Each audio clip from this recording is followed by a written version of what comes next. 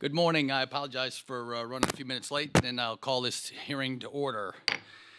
Last year, the subcommittee held a hearing examining the small business labor market. At that hearing, we heard that job vacancies across America are at an all-time high.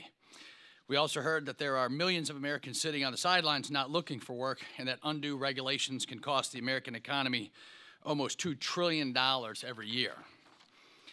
With this in mind, the subcommittee is here today to examine a particular set of regulations that may increase prices for consumers, increase job vacancies, and hurt small businesses: occupational licensing. In its simplest definition, occupational licensing requires a business or an individual to request permission from the government to practice certain occupations. The percentage of the workforce that requires an occupational license has increased from less than 5% in the 1950s to almost 33% today. Although some occupations can be dangerous and need specialized education, research shows that the amount of training required for a license almost never matches the risk of an occupation. There are also significant inconsistencies between state requirements for licensing.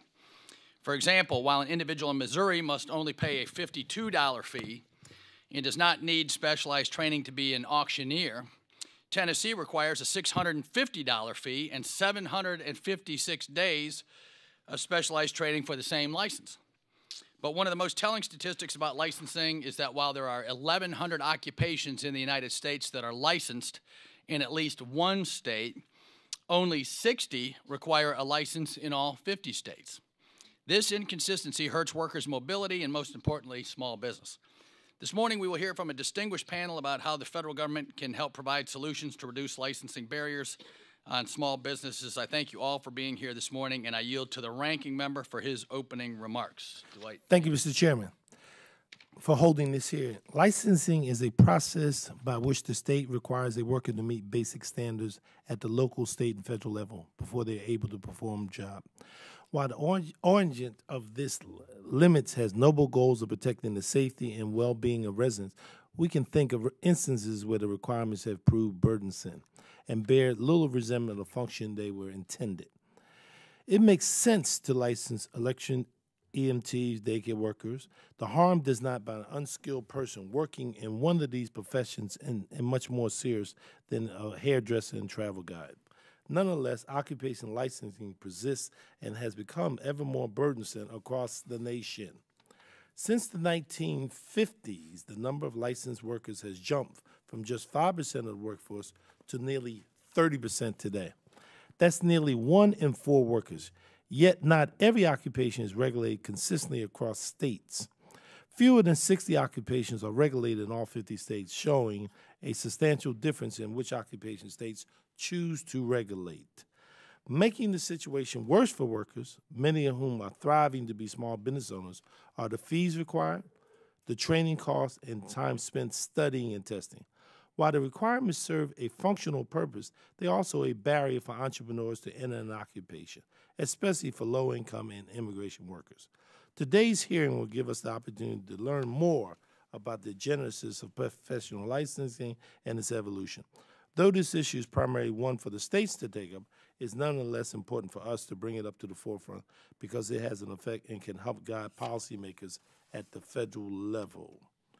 I yield back the balance of my time. Thank you, Mr. Chairman. Thank you, Mr. Evans. If committee members have an opening statement prepared, I ask they be submitted for the record. I'd like to take a moment to explain the timing lights for you. You will each have 5 minutes to deliver your testimony.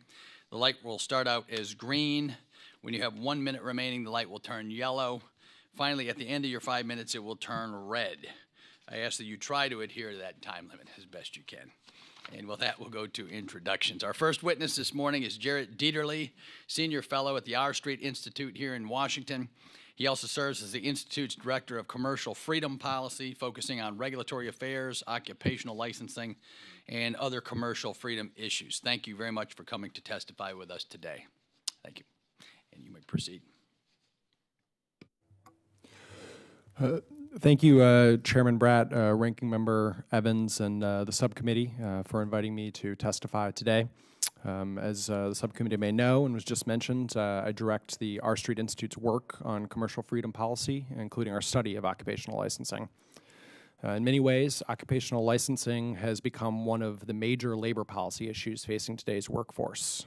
As mentioned, it's currently estimated that 1 out of 4 Americans needs a government license to work, and the average license requires almost a year of educational training, passing an exam, and paying over $250 in fees.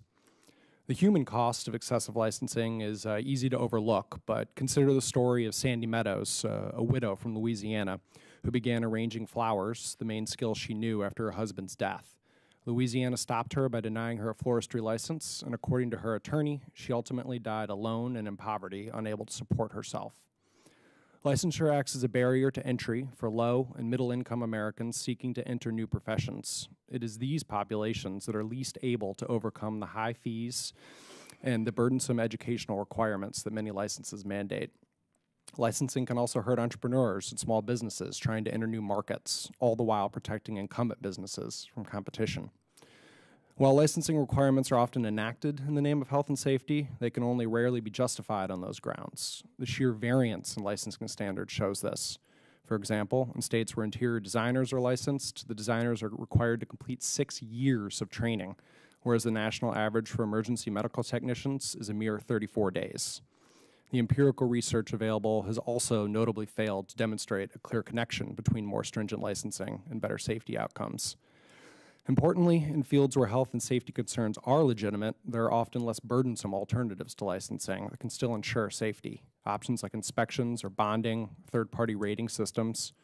In recent years, there has been growing bipartisan recognition of occupational licensing, but there is yet to be a broad systemic repeal of licensing laws across the country. While most licensing, as mentioned, takes place at the subnational level, the federal government can still play a role.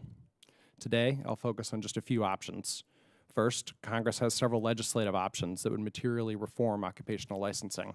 One is the Alternatives to Licensing That Lower Obstacles to Work Act, the ALLOW Act, which was introduced by Chairman Bratt and Representative Meadows in the 114th Congress. The ALLOW Act would utilize Congress's constitutional authority over the District of Columbia to establish a template for occupational licensing reform that other states could follow. It would also tackle the problem of military spouse licensure by allowing military spouses who work at federal military installations to be exempt from state licensing requirements. Another option is the Restoring Board Immunity Act, which draws upon recent Supreme Court precedent by offering states a safe harbor from federal antitrust law in exchange for reforms to their licensing boards. In addition to these bills, licensing in federal government agencies and contracting should be reviewed.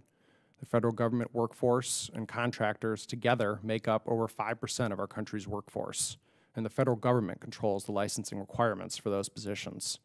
Congress could order a review, for example, of licensing requirements across federal agencies and contracts, identify ones to eliminate. And finally, the Federal Trade Commission's licensing work could be expanded. The FTC is empowered with research and advocacy powers under federal law, which it has used to file advocacy comments and establish its Economic Liberty Task Force, which focuses on licensing. Congress could enhance the FTC's licensing work by passing a specific line item appropriation that directs more money to the agency's efforts, or it could simply direct the FTC to spend more of its existing budget on occupational licensing work. Hopefully this testimony has successfully highlighted the issue of excessive licensure and given Congress and the subcommittee some options to consider. I thank the subcommittee for inviting me to testify here today, and I'd be happy to answer any questions today or in the future. Thank you. Thank you, Mr. Dieterle. Our next witness is Keith Hall, President and CEO of the National Association for the Self-Employed. He's a certified public accountant and has provided consulting and tax services to small businesses for over 20 years. Thank you for testifying this morning, and you may begin. Thank you, Mr. Hall. Thank you. Chairman Bratt, Ranking Member Evans, thanks again for the chance to be here to represent small business. More specifically, I'm here to represent over 30 million self-employed and micro business owners, big part of our economy. I know I'm preaching to the choir here, but over 70% of all new jobs, half of all the employees in this country, 99% of all businesses are small businesses. I see it as my job to help those small businesses be more successful, and I think that's the goal of this committee as well. I also believe that the primary asset all those small businesses have is their time. Now, throughout the long debate over tax reform, we only ask for two things. We ask that the proposals be simple and that they be fair. And as we talk about occupational licensing, I think those are the same two parameters to focus on, simple and fair. And anticipating this meeting today, we surveyed our members, and we found that 68% of our members say that they are encumbered in their success because of occupational licensing. That's a big number. Now, we've each referred to the license to work issued by the Institute of Justice that noted the dramatic increase in the number of licenses that there are today, and I think that's very important. But to me, the scary part is how many Americans out there chose not to go into a new profession or chose not to start a new business just because of the licensing. And that's something we can't validate by a survey. That's really scaring. I think the concerns of our members are threefold. One, the cost of licensing, both money and time. Two, the inconsistency of licensing requirements from state to state and city to city. And then three, the impact of those two on low-income and less advantaged members of our community. I think those are very important. I think the first and most important step is increasing awareness and support, making this known. The fact that we're here today talking about this is a great first step. We strongly support the efforts of the FTC and what they are working on through the Economic Liberty Task Force. They've honed in on a number of specific occupations to promote uniformity and reciprocity state to state. I think encouraging that states providing uniformity in licensing, allowing the transition of workers from state to state is very critical. I think that's particularly important to our veterans and their spouses, as Mr. Dieterle kind of referred to. I mentioned earlier that I'm here representing 30 million micro business owners. That number is expected to be 50 million by 2025. To put that in perspective, that's roughly 1/3 of all the tax returns filed in this country will have a Schedule C attached to it as part of the income for those families. One of the reasons for that growth is growth in technology. As technology has made the world smaller, small business owners find themselves expanding their community, not just in their locality, but throughout the state, many cases multiple states, and even throughout the world. I think it's inevitable that that trend is going to continue. Expanding that nature of our communities shouldn't be something that is restricted by occupational licensing. Now, I hate pointing out issues without offering some solutions, so I think there's three things that we should focus on. One, we can support and amplify the FTC's Economic Liberty Task Force. I think that's through unique funding opportunities. I think that's a critical first step. Two, formally encourage trade associations and other organizations to review their licensing based on removing the barrier to entry. And then third, find some way to support scholarship programs through associations that can provide some financial assistance for some of those entries, particularly to the more disadvantaged Americans that we have. Now, I'm not here to ask Congress to enact a new law eliminating licensing, because obviously licensing is still important. We want to make sure that the professionals we rely on provide quality services to us. But I am asking that we as a committee, we as association leaders, use our influence to make sure that this issue is evaluated based on what it is, which is a barrier to economic growth. I think a vast majority of small businesses only want two things, and that is it to be simple and for it to be fair. And if we can figure out a way to do that, as always, small business owners will take care of the rest. And again, I appreciate the opportunity to be here, and thanks for holding the hearing today. All right, thank you both very much. Mr. Zoni, you got the hint here. They all have three solutions, so we're looking forward to your three solutions. Our third witness is Frank Zona, owner of Zona Salons, which has 3 locations in the Boston metro area. Mr. Zona is the third generation of his family to run the business, which originally started in Sicily and later moved to the United States. He will be testifying this morning on behalf of the Professional Beauty Association, where Mr. Zona also sits on their Government Affairs Board. Thank you very much for being here today, and we look forward to your testimony. Thank you. Thank you, Chairman Brad and Ranking Member Evans and subcommittee members. I'm not sure if my family was actually licensed in Sicily. I should just get that on the record right away.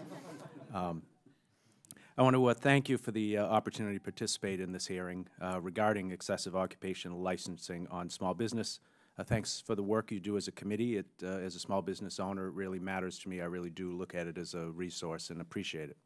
I also appreciate my fellow witnesses here because I'm still learning myself sometimes about the environment I do business in, and I appreciate their work.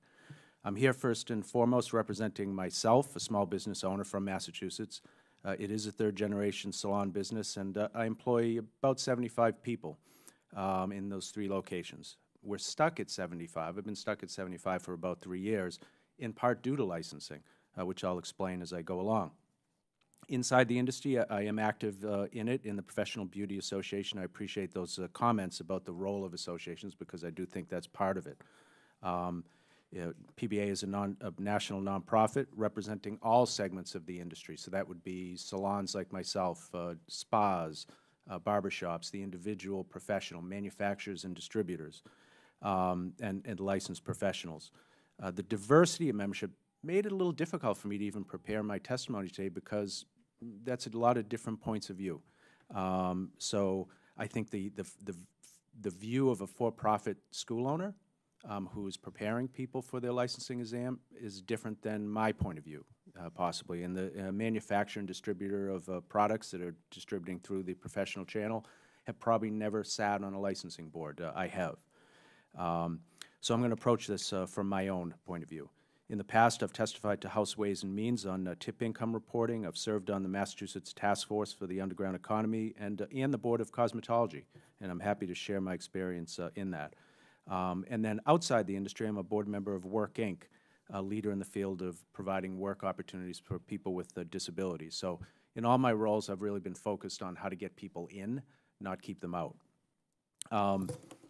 Since I'm testifying for myself, I'll describe my business. It's really services, right? Our revenues derive from services and retail, 90-10 split. That's pretty typical in the industry. Retail, of course, has been affected by e-commerce.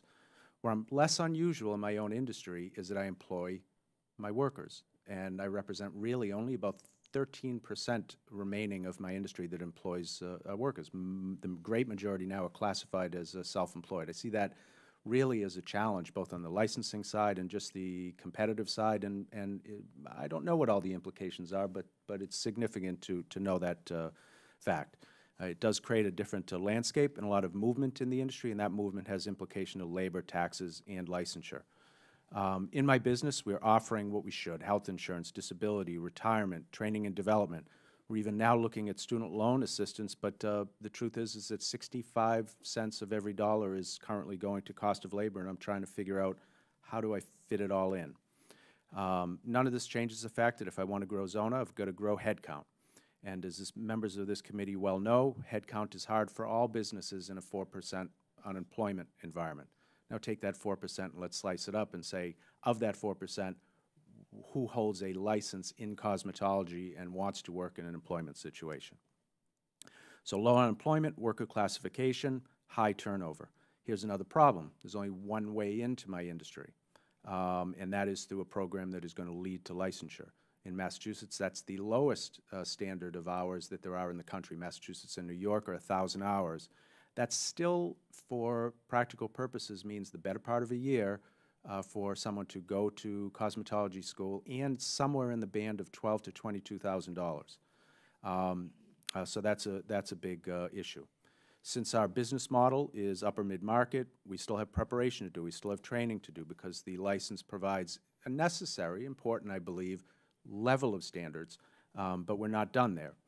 And our entry-level duties is really a focus of mine when it comes to getting people in, because there's a fair amount of attrition from the industry, right? There might be someone who goes to beauty school, and then once they're in the actual job, they develop a skin condition, and they're out of the business in a short order of time because they were never really exposed to that in the training. But they still have the $20,000 student loan. Right? So how do you get people in at the front end to try an industry so that you have less problems with student loans, with a variety of things? So those duties, shampooing hair, blow-drying hair, that could give people a chance to enter partially in before committing that kind of resources. I can't fill these entry-level jobs right now. There's no licensing mechanism to do that. Someone's got to do the whole deal to find out if they want to try it. As you know, for-profit education is being scrutinized, further regulated on both the federal and state levels. Putting the politics of for-profit aside, there's 30% fewer schools today than there were just a few years ago. In my own state, there's 10 fewer. So not only is school difficult, there's fewer of them, so there just aren't the graduates. I personally attempted to purchase a school, and when I looked at the environment, and I was like, no, thanks, I'll stick with cutting hair. But it leaves salon employers almost entirely dependent. So what do we do about it? I'm not prepared to say licensing should go away. I need the foundation, I need the commitment, but I do think employers like myself should be designed in, particularly at the entry level, creating reforms where appropriate. I believe we do need boards with industry participants with the right controls. I do not think the federal government should be completely dictating to the state, but there's legitimacy to the conversation and to the federal government's economic freedom and competitive concerns. I do think we need to move past just the public safety argument to recognize that licensing also impacts public welfare. The beauty industry is a people business, and the labor intensiveness triggers not only safety concerns, but also public interest concerns. I think licensing does present a barrier, but there's a lot of barriers, and it's not necessarily an absolute barrier. If it was unregulated, I'm not sure how I feel about it, because in an unregulated environment, I think entry into an occupation is not barrier-free. Movement is not barrier-free. Workplace barriers, informational barriers, cultural barriers, discriminatory barriers. I'd be happy to talk about the nail salon issue in New York, where it was licensing that helped find some exploitation there. But I definitely believe that occupational licensing can and should be looked at for some opportunities of reform, and can be a tool to get people in, not keep them out. Thank you very much. Great, thank you, Mr. Zona. I now yield to our ranking member for the introduction of the next witness. Thank you, Mr. Chairman. Good morning. It's my pleasure to introduce Dr. Kleiner, a professor at Humphrey School of Public Affairs at the Center of Human Resources and Labor Studies, both at the University of Minnesota Twin City. He is also a research associate in labor studies with the National Bureau of Economic Research and serves as a visiting scholar in economic research Department of the Federal Reserve in Minneapolis. He has published extensively in the top academic publications on the topic, including 3 books, Occupation Regulation. Mr. Kleiner has also testified internationally and domestically on occupation regulations and provided guidance to a variety of agencies, including the FTC, the Treasury, DOJ, and named just a few. He received his doctorate in economics from the University of Illinois.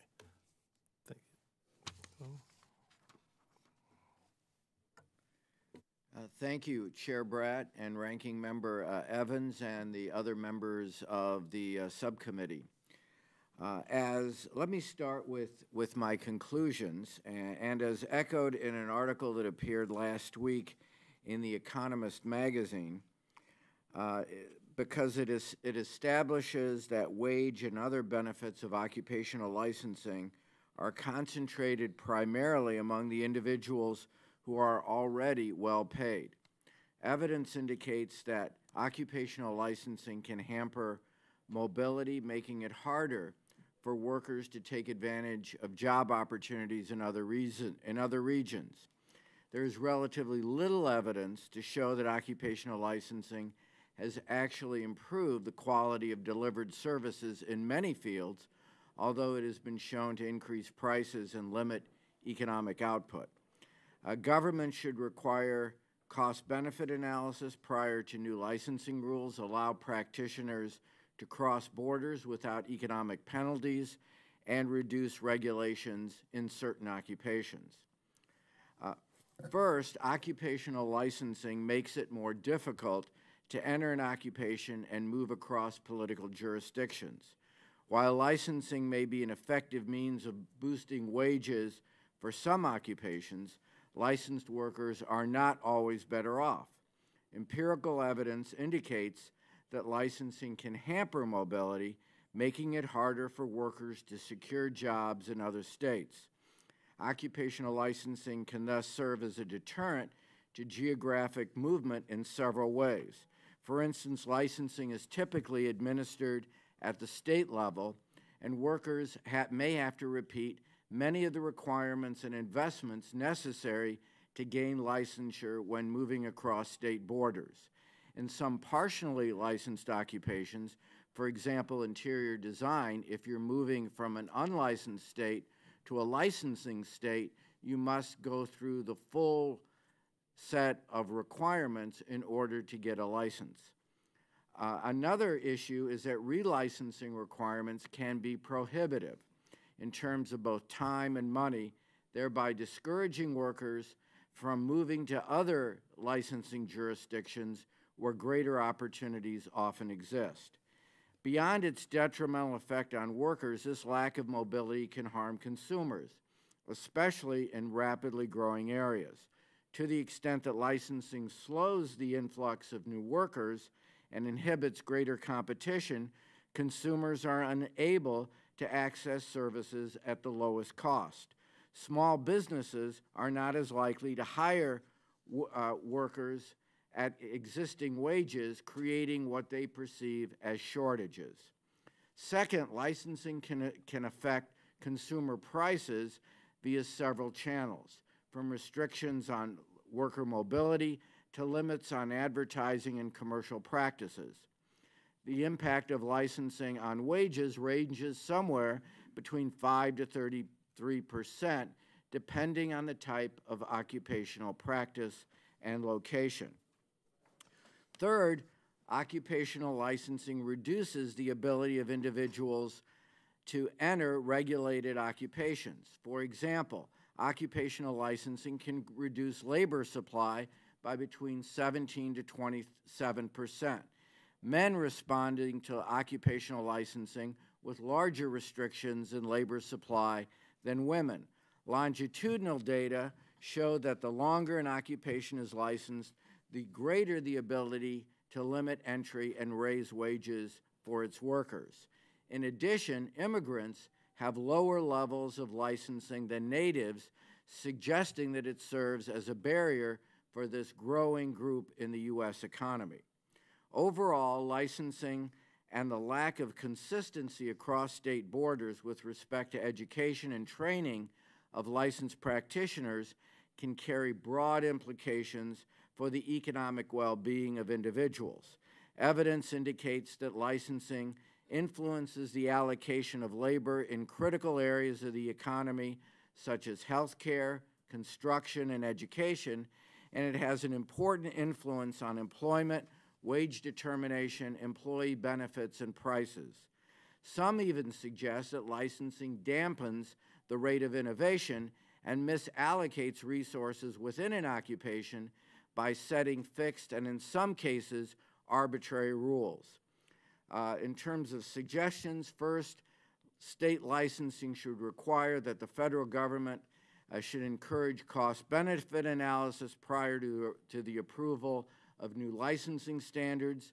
Second, licensed individuals should be allowed to move across political jurisdictions with minimal retraining or residency requirements.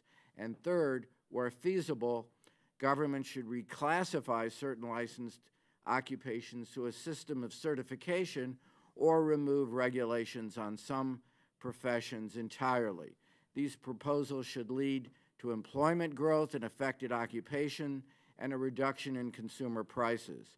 Replacing licensing with certification in certain occupations, thereby providing more competition, would in most cases result in substantial gains in economic growth and employment without measurable harm to consumers. Great, thank you, Dr. Kleiner. I went to high school in Minnesota, and I'm a econ professor for 20 years out here. So I'll start I'll yield myself 5 minutes for a few questions. You got right to it in your comments, and you're all way too polite. I want you to kind of get into what's really going wrong here too, right? So in Virginia, we had a guy named Jim Buchanan who won a Nobel Prize in economics for regulatory capture and all this kind of thing, right? So, and you mentioned, I'm going to ask you about the black market if you overregulate. But what I'm interested in, any metrics, or you kind of started off with an interesting thing that some of the higher priced industries that have been around have more regulation and certification. And so, I mean, are there any other metrics like that, just real quick off the top of your head, that you can think of that? How do you identify? You know, Mr. Zona said he's got huge variety even within his industry on certification. Some it's good, some it's bad. The American people, if you knock doors, politics, door to door, and ask people, do you want more or less regulation? I'm stunned. They still say more, right? If you go to small business, they say, oh, you know, the opposite, right? So there's this, everybody kind of wants safety, but they don't get there's $2 trillion in downside, right, from regulation on the economy. And so are there any quick metrics, just because we're limited for time, that come to mind? How do you identify the people who are gaming the system versus whether there's a legitimate social, you know, need for some minimal certification? And Dr. Kleiner, we'll start with you. Yes. Well, thank you, Chair Bratt and Ranking Member Evans. Certainly there have been estimates. There was a white paper put out by the previous administration which identified many of the costs, both in terms of over $200 billion in lost output, and in addition, a reallocation of resources from relatively well-off licensed practitioners from consumers. So the thought experiment would be a relatively lower wage waiter or waitress having to pay more for dental services. So there's the reallocation as sort of, it's a reverse Robin Hood effect in terms of reallocation of resources from poor consumers to relatively well-off licensed practitioners.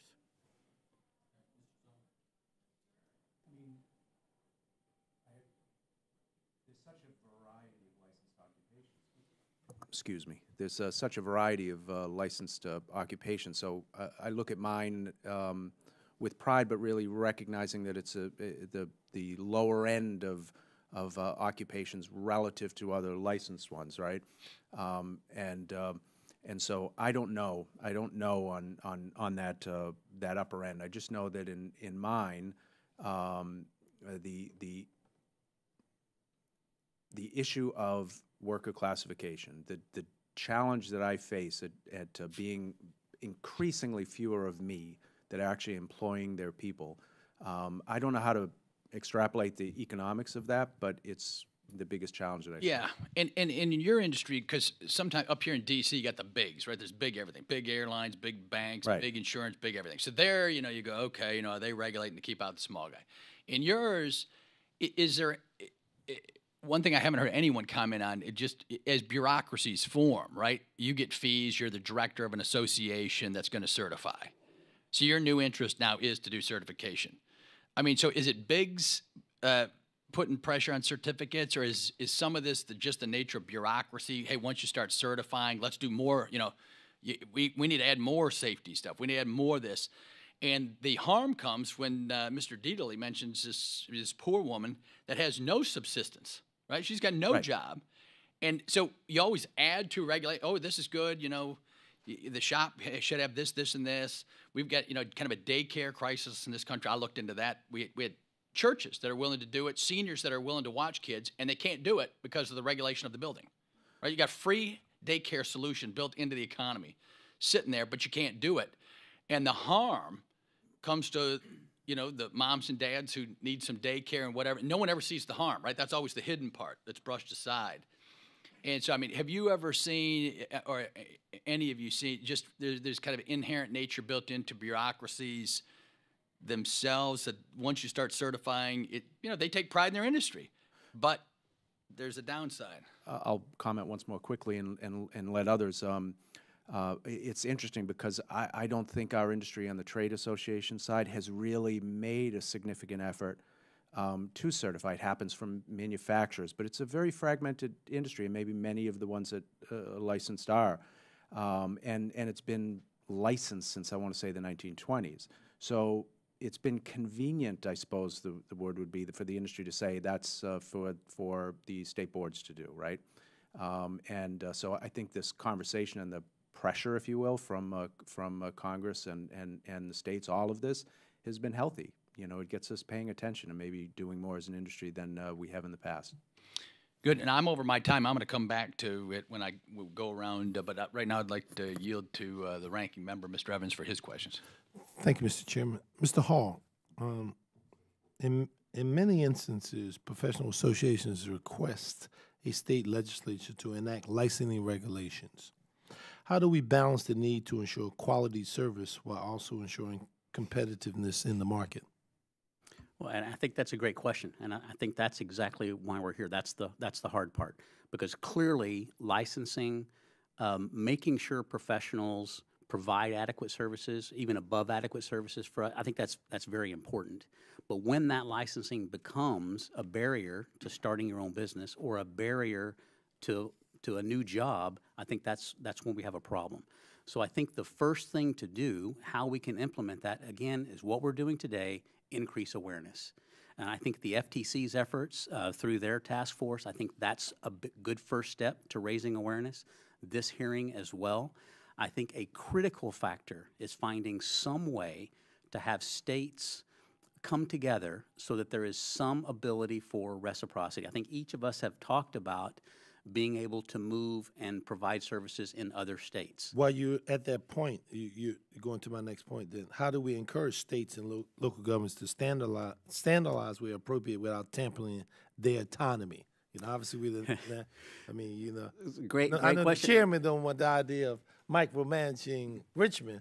So the fact of the matter is, how do we strike that balance without I think we're local and states? I think we're in our 241st consecutive year of arguing over federal government versus state government, and we probably will continue to do that. Okay. And I think at the end of the day, and I certainly yield to you guys, this is your expertise, not mine, but using our influence in this committee, in the federal government, back in our constituencies, to let them recognize this is a problem for their industries as well. We kind of have that human nature thing of we want to control what we have, we want to control our association, our industry, and it's kind of scary to open it up to others when the actual fact is the more we open it up, the more everything grows. And I think that communication, that awareness is the number one thing I believe we can do today to make a difference at the state level. Dr. Clunt, your reaction to what I just asked in terms of the question from your perspective of that balance of autonomy. Ranking Member Evans, I think that these issues are a continuing issue of tension, and certainly one potential solution might be the Restoring Board Immunity Act, which is a trade-off of allowing board members to be immune from antitrust litigation for the states examining very closely the three issues that I mentioned in terms of doing cost-benefit on new occupations becoming regulated, questions of migration, and then looking at issues of reducing regulation and examining, do all these 800-plus occupations that are licensed in at least one state, do they all need to be licensed? And certain states, such as Michigan, have chosen to deregulate and move from licensing to certification of many occupations. Colorado has done that. And several governors have taken the lead and have vetoed new occupations that are seeking to moving from either certification or no regulation to becoming licensed. What was the incentive for those states to take that kind of action? I think part of it was the governors looking at issues that this committee is looking at and saying, do these occupations need to be regulated? What have been the effects on small businesses of what they would perceive, or many small businesses would perceive, to be labor shortages in certain areas? Businesses coming to the legislature and saying, well, do we really need to have people do what might be considered scope of practice? That is, there's certain jobs that, for example, a plumber or electrician have to oversee the work of someone who's actually doing the work. So there's scope of practice issues, which are also a question, and are they creating inefficiencies in the economy? So all these are issues that have been brought to the states and have led both the legislature, in some cases, and the governors to move, in many cases, to reduce regulation. Mr. Chairman, why I asked that question, I was a legislator for 36 years, so a little special place in my heart at the state level. So I yield back the balance of my time. Thank you very much. And at this time, I'd like to yield 5 minutes to Ms. Clark from New York. Thank you, Mr. Chairman, and thank you to our ranking member. I also want to thank our panelists for sharing your insights this morning. Professional licensing has existed for almost as long as industry itself. This vital service ensures that consumers are protected from hucksters and receive nothing but the best quality service from qualified professionals in everything from their door repairmen to their hairstylists and barbers.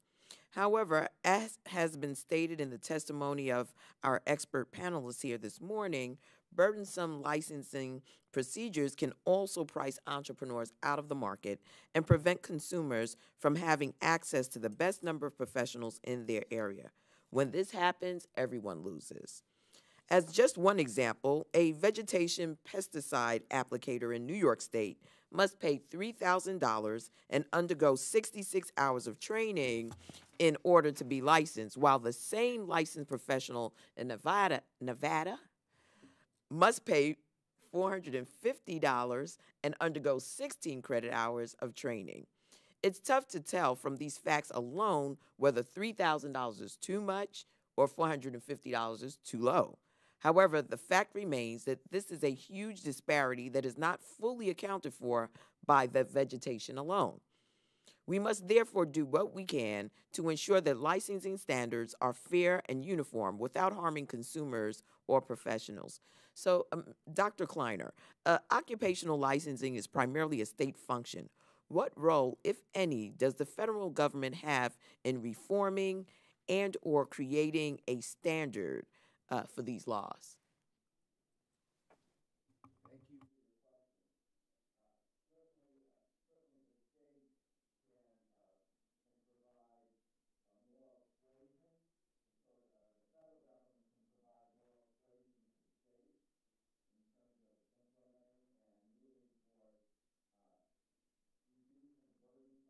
Licensing, and also under the Federal Trade Commission, there can be trade-offs that can be granted in terms of reducing regulations on members of the board. For example, right now, many state board members are concerned or perhaps won't even serve on state boards because they're fearful of being sued under a recent Supreme Court case involving North Carolina Dental versus the Federal Trade Commission, which the Federal Trade Commission won that particular case, and board members are concerned about their service on board. So the trade-off might be immunity from lawsuits and reducing burdensome regulations that affect both small businesses and consumers.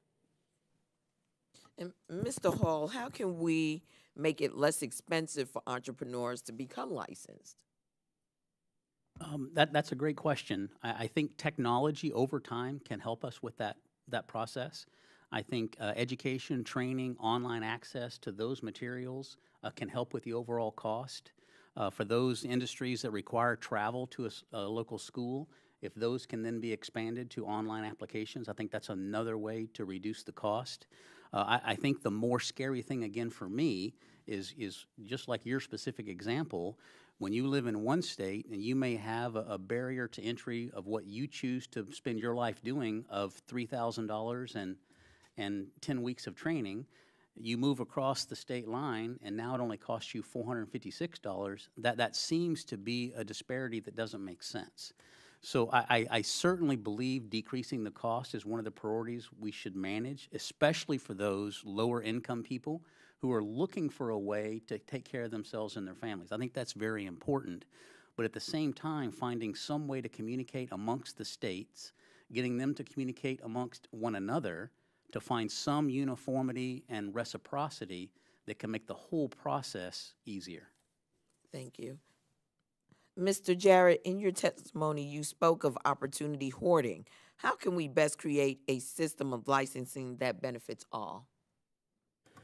Yeah, that's a great question. I think it was previously mentioned there's several federal tools, such as the Restoring Board Immunity Act, that would potentially position the federal government to really kind of investigate and incentivize state boards that are mostly comprised of self-interested economic actors to kind of clean up and re-examine how they operate. And I think that that would go a long way towards getting rid of some of the low-hanging fruit of situations where there is kind of just blatant opportunity hoarding going on.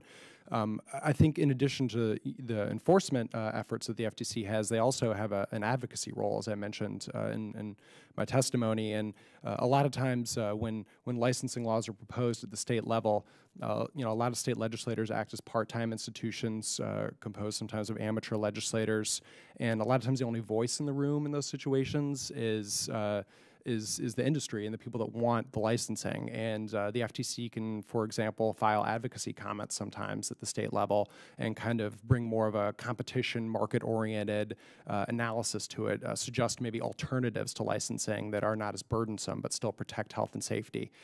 So I think that, kind of using that advocacy power and enforcement power of the FTC in particular would be a way to address some of the situations where there is just kind of blatant opportunity hoarding going on. Very well. I thank you, Mr. Chairman. I yield back. Very good. I just wanted to ask a couple more questions, and then if the ranking member has a couple or if anyone else wants to continue. But Dr. Kleiner suggested doing cost-benefit analysis on small businesses and certification, whatever. For smaller firms, I love the idea intuitively, but economists, we can make the numbers scream and go our way, and we can torture the data until it says what we like it to say. And so our Catholic brothers and sisters have this thing called the preferential option for the poor. And what that means to me in this context, or could mean, is, I'd like to hear it. For me, the preference or the option should always go to the poor, right? Before you certify and exclude people from a lifetime calling or profession, you better have a real good reason, right, to inhibit someone's liberties, right? So someone's got their talents, it's their passion maybe, they want to go into a livelihood, and then some certification is going to say, you can't do that with your life. Wow. So that's kind of interesting. So my own bias is clearly on behalf of the poor and the creativity and the startup there. And so I'll just ask you, Mr. Dieterle, if you can give an example or two of where the poor are getting crushed in terms of opportunity. And then if the others want to think of, all right, Brat, you're exaggerating too much. There's some clear cases where you got to have certification, because if you don't, this is what's going to go wrong. So if someone wants to think of the counterexample, but if you give us a couple examples that you've run across where someone at the lower end of the income distribution just getting started has just had their life stifled by these regs. Yeah, no, I like to, I think it's the same thing you're saying, just maybe different words for it, a presumption of liberty. I think that, the presumption is that if it's safe, that you should be able to practice in a certain profession. And there's a lot of cases where there isn't that presumption. The presumption runs the opposite way. The presumption runs that it is totally legitimate to have this license. And of course, there's, safety concerns, quality concerns, even if that hasn't been proven. And that really, actually really bites people at the local level. Anecdotally, if you want, stories, there's stories of a lot of immigrant communities that practice African natural hair braiding, for example. They've come to the United States. They want to be able to continue practicing that tradition of theirs and a skill that they know, and several states, Missouri and others, have stopped them from doing that. They've had to shut their businesses. There was a gentleman in Tennessee. Let's just go through these one by one. Yeah. So on the hair braiding, does anyone have a compelling reason on the safety side or the reg side why that person shouldn't be allowed to do that? without a certificate? I mean, is there some compelling? I mean, it's just interesting to go and then keep going. Sorry to interrupt you, but and there may be arguments for it. I mean, a lot of the issue with that, to be fair, is that again, it's kind of a scope of licensure issue. They're required to go to cosmetology school, and a lot of those schools don't even teach natural hair braiding. So maybe you could make an argument that there is some quality safety concern there, but it's not narrowly targeted to actually address that issue. Another example is a gentleman in Tennessee. Actually, Tennessee just passed a law. This is not an old law. It's 2015, and they said that anyone that is a barber in the state had to have a high school education, and this gentleman didn't. I don't know about anyone else in this room. My high school did not teach barbering. That was not a class that was taught, and so it's really, again, totally unclear. Maybe again, yes, there's health and safety concerns there. Maybe you could look at inspections. Maybe you could look at bonding, other alternatives to licensing. Maybe licensing is appropriate, but it certainly seems like the burden of requiring a high school degree in that situation, or like the DC did with childcare, requiring college degrees now for childcare workers in the district, seems that's totally out of proportion to that, and that's actually affecting those people that, again, are usually low-income populations from actually being able to have that presumption of liberty and that presumption that they can work in a field and better their lives.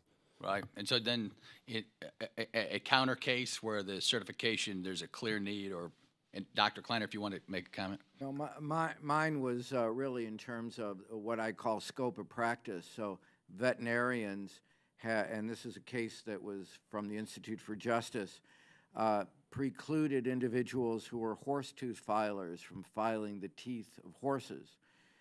They said that only a licensed veterinarian could provide those services. Veterinarians are relatively better paid than individuals who do this manually, yet the individuals who did this manually were not allowed because of scope of practice issues and the ability of the veterinary individuals who were in the veterinary board, who were almost all veterinarians, voted and precluded and got in the rules and regulations that only veterinarians could deal with the front end of a horse. Anyone can do with the back end. That's good. That's a good one. Ranking member, do you have any closing comments? One last question to Frank, if I could. Frank, in your testimony, you stated that other public interest concerns are presented in licensing outside of public safety argument. How can we address these barriers if not through licensing? So trade associations are obviously part of that. It's communication, right? But that is when the chairman said, what is the opposite argument? I coming from the industry, I mean, I totally agree. I don't think the industry was even prepared, as many aren't, when some of these common sense problems come about, like hair braiding, shampooing, etc. So we've got to figure that out, and I think it is getting figured out. On the other hand, the thing I worry about is information to people, because in my occupation, for an example, licensing really represents the one point that you certainly have with everyone. So there was a New York Times expose, if you will, on the exploitation of workers in nail salons that was discovered and dealt with to a degree because of licensing. I'm an association person. I'm a joiner. I'm someone who likes to be involved. But the truth of the matter is most people are just trying to get through the day if they're working and they're in business. I mean, today's payroll, I have my sister doing it, and I can be here. But most people just aren't going to be joiners. I know there's a lot of members, but you get my point, is that I do think that the point of contact is something to really consider. So I don't know if I've answered your question, but I think the industry or profession has to play a bigger role, but I also think that we have to be careful about losing a point of contact to communicate with people. You're back, Bounce. Thank you, Mr. Chairman. Great. Well, I'd just like to thank you all very much for coming in, and thank you very much for your testimony. I think the panel worked very well together. I think it was worthwhile, as Mr. Hall said. Part of it's just getting the conversation going. You all had great recommendations on steps to put forward. You all put forward very credible evidence in your testimony, and our staffs are going to take that into account and move forward and make some progress on this. So thank you very much for being here today, and with that, we'll adjourn. I better run through the formalities, too. I also ask unanimous consent that members have 5 legislative days to submit statements and supporting materials for the record. Without objection, so ordered. This hearing is now adjourned. Thank you all. Thank you. Good move. That's good.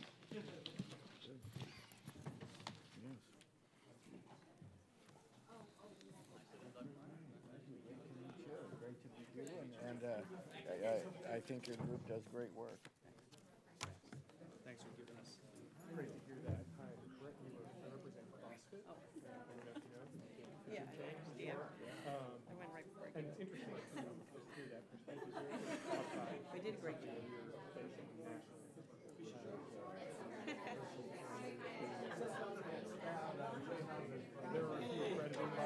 How you doing?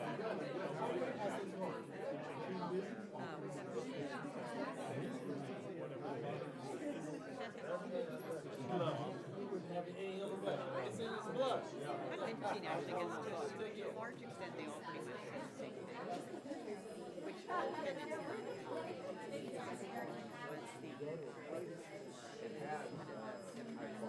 other three were and but the other had some kind of it's got some